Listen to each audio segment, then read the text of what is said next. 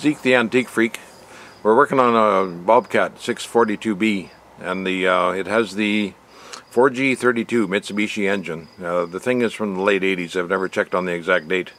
The timing marks were quite confusing. I wanted to check the timing marks for other reasons, and I found them quite confusing and the documentation not much helpful. So here's what I found.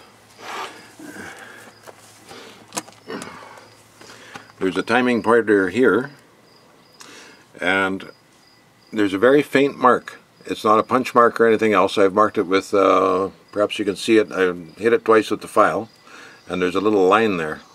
When that is lined up with that pin, the piston, if you rock it back and forth with the wrench either way, the piston will be at the top and it'll rock over center and whatever. So I'm certain that by having a small screwdriver or a heavy piece of wire or something in the cylinder, you can check that that mark with this mark to make sure that the piston at the top dead center.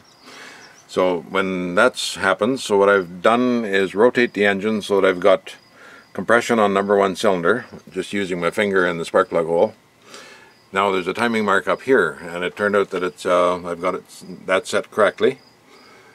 I've made this yellow. There's a little dot on the gear, and there's a little tiny little slash or a dash on the tin there, and that lines up. So I'm happy with those two marks. Now there's 3 marks on this pulley. There's one I found. This one here with the yellow stick.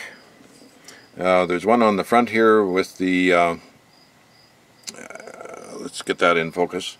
There we are. There's a dot on there that for no certain purpose. I'll take the wrench off. I won't bother putting the front cover on to demonstrate this. You'll see there's an offset between that yellow mark, and there's a cut line in the pulley itself there. So just ignore the dot, and then if you put this on in this position, that's where that goes.